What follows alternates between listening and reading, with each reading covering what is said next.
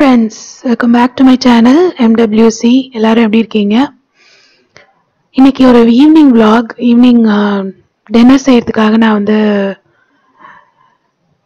ஃபாஸ்டா வந்து செய்யலாம்னு சொல்லிட்டு மேகி எடுத்து வச்சிருக்கேன். ஸோ குழந்தைங்க ரொம்ப ஆசையா ரொம்ப நாளா மேகி கேட்டுட்டு இருந்தாங்க. ஸோ நான் ஒன்ஸ் இன் 2-3 monthsக்கு ஒரு தடவை செய்வேன்.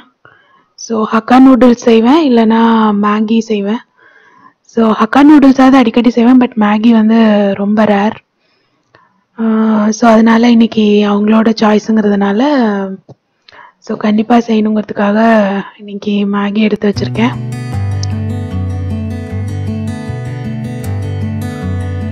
ஸோ குயிக்காக உங்களுக்கு வெஜிடபிள்ஸ் எல்லாம் சொல்லிடுறேன். ஸோ எப்பயுமே நான் வெஜிடபிள்ஸ் சேர்த்து செஞ்சேன்னா குழந்தைங்க அதை கண்டிப்பாக ஈஸியாக சாப்பிட்ருவாங்க.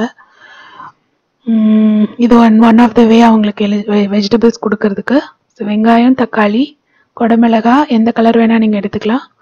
ப்ரோட்டீனுக்கு வந்து எக்ஸ் எடுத்திருக்கேன். ஆக்சுவலாக 4 eggs எடுத்திருந்தேன், இதில் 2 தான் இருக்குது. நெக்ஸ்ட் வந்து பீஸ் வந்து ஃப்ரோசன் பீஸ், அப்புறம் ஒரு உருளைக்கிழங்கு. ஸோ நீங்கள் பீன்ஸ் அண்ட் கேரட் இருந்தால் அது கூட ஆட் பண்ணிக்கலாம். ஸோ இங்கே வந்து பேனில் வந்து நான் ஹாட் வாட்டரில் வந்து மேகியை பாயில் பண்ணி எடுத்து வச்சுருக்கேன்.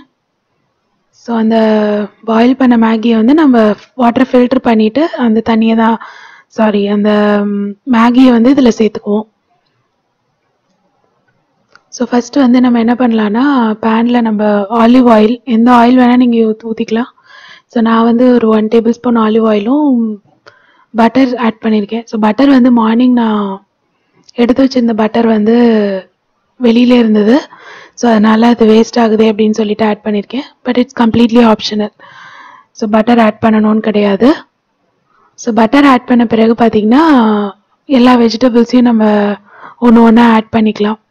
ஸோ ஃபஸ்ட்டு வெங்காயம் கொஞ்சம் சாட்டே ஆடவுடனே தக்காளி ஆட் பண்ணி, தக்காளிக்கு அப்புறம் பார்த்திங்கன்னா எல்லா வெஜிடபிள்ஸையும் ஒன்று ஒன்றா நீங்கள் ஆட் பண்ணிடலாம். ஸோ ஃபஸ்ட்டு உருளைக்கிழங்கு, அப்புறம் பீஸ், அதுக்கப்புறம் குடமிளகாய். ஸோ ஃபார் எக்ஸாம்பிள் இப்போ பீன்ஸ் அண்ட் கேரட் இருந்ததுன்னா அதை நீங்கள் தனியாக கூட வேக வச்சு ரெடியாக எடுத்து வச்சுக்கலாம். ஸோ இப்போ பார்த்தீங்கன்னா எல்லா வெஜிடபிள்ஸும் ஆட் பண்ணியாச்சு.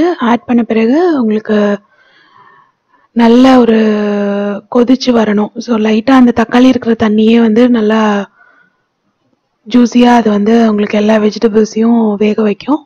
ஸோ இப்போ வந்து கொஞ்சோண்டு அதில் நான் உப்பு சேர்த்தேன். அந்த ஷார்ட் உங்களுக்கு முன்னாடியே இருந்திருக்கும். ஸோ உப்பு சேர்த்ததுனால கண்டிப்பாக அந்த தக்காளி நல்லா வெந்து உங்களுக்கு ஒரு வாட்டரி கன்சிஸ்டன்சிக்கு வந்துடும் அதுவே. ஸோ அது நல்லா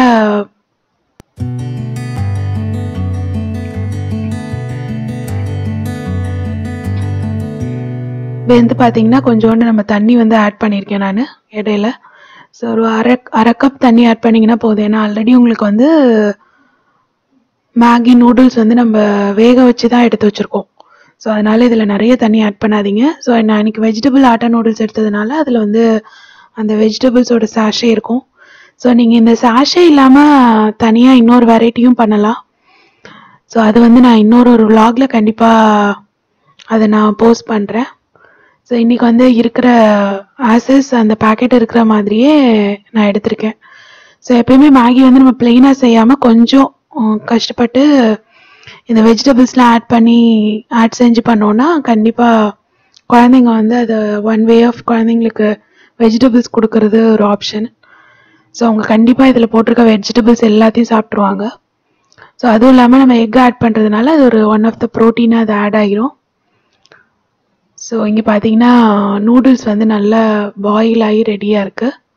ஸோ நான் தண்ணியை ஃபில்டர் பண்ணிவிட்டு கொஞ்சம் கோல்டு வாட்டர் விட்டு அலசி எடுத்து வச்சுருக்கேன். ஸோ தட் அது ஓவர் குக் ஆகாமல் இருக்கிறதுக்கு. ஸோ இப்போ வந்து வெஜிடபிள்ஸ் நல்லா உங்களுக்கு வெந்துருச்சு. ஸோ அதனால் இது வெந்த கன்சிஸ்டன்சி வந்ததுனால நம்ம இப்போ அந்த வேக வச்ச நூடுல்ஸை வந்து இதில் ஆட் பண்ணிக்க போகிறோம். ஸோ இதில் ஆட் செஞ்ச பிறகு பார்த்தீங்கன்னா கொஞ்ச நேரம் தான், ஒரு 2-3 minutes வந்து இதை மூடி போட்டு வச்சிங்கன்னா அது ஸ்லோவாக வந்து எல்லாமே பிளெண்ட் ஆகி உங்களுக்கு நல்ல ஒரு எல்லா வெஜிடபிள்ஸோட சாஸ் எல்லாமே வந்து அந்த மேகியில் பிளெண்ட் ஆகிடும்.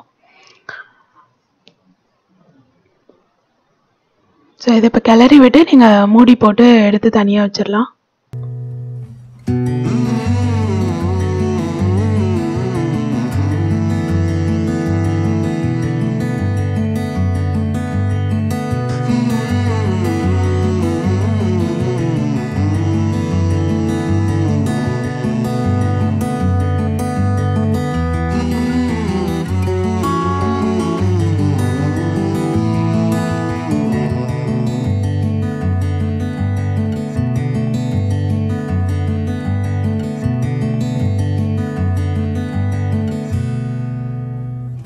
அடுத்து வந்து பார்த்தீங்கன்னா ஒரு பேனில் கொஞ்சோண்டு ஆலிவ் ஆயில் ஊற்றிருக்கேன்.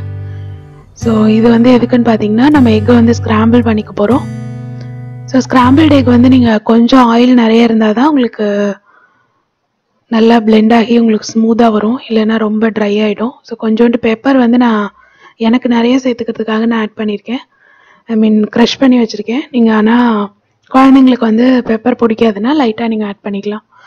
ஸோ இங்கே வந்து நான் ஒரு 4 எக்ஸ் வந்து ஸ்க்ராம்பிள் பண்ணிக்கிறேன். ஸோ 4 எக்ஸையும் நீங்கள் உடச்சி ஊற்றின பிறகு கொஞ்சோண்டு பெப்பர், நான் ரொம்ப லைட்டாக பெப்பர் தூவிருக்கேன் குழந்தைங்களுக்காக.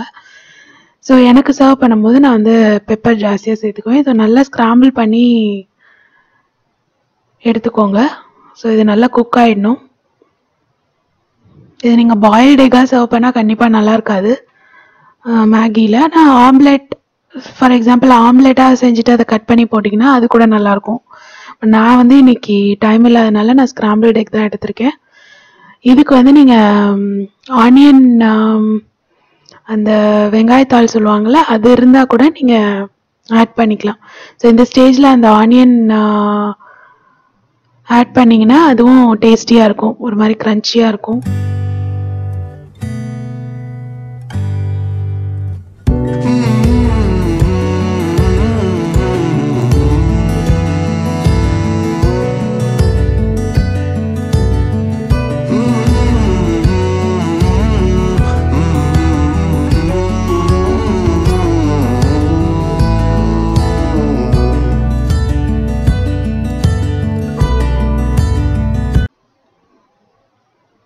ஸோ இதுதான் என்னோட பிளேட். நான் வந்து கொஞ்சம் நிறைய பெப்பர் சேர்த்து ஸ்க்ராம்பிள்டு எக்ஸில் சேர்த்து நான் ஆட் பண்ணியிருக்கேன். ஸோ எத்தனை பேருக்கு மேகி பிடிக்கும்னு எனக்கு தெரியல, ஸோ கமெண்ட்ஸில் பார்க்கலாம். ஆனால் மேகி வந்து எனக்கு குயிக்காக செய்யக்கூடிய ஒரு ஆப்ஷன். எனக்கு அது ஒரு நாள் நான் ரொம்ப டயர்டாக இருந்தேன்னா குயிக்காக நான் வீட்டுக்கு வந்தேன்னா ஆஃபீஸில் இருந்து செய்யக்கூடிய ஒரு ஆப்ஷன். ஸோ இது வந்து ஃப்ரூட்ஸ், இவங்க இன்னைக்கு சீக்கிரமாக டின்னர் சாப்பிட்டதுனால கொஞ்சம் நேரம் கழிச்சு ஃப்ரூட்ஸ் சர்வ் பண்ணேன். ஸோ அந்த ஷார்ட் தான் அது. ஸோ ஃப்ரெண்ட்ஸ், நீங்கள் பண்ண வேண்டியதெல்லாம் like, share and subscribe. So கண்டிப்பாக பெல் பட்டனை கிளிக் பண்ணிக்கோங்க. அதே மாதிரி என்னை இன்ஸ்டாலையும் ஃபாலோ பண்ணுங்கள். ஸோ நிறைய அப்டேட்ஸ் உங்களை தேடி வரும். தேங்க்யூ.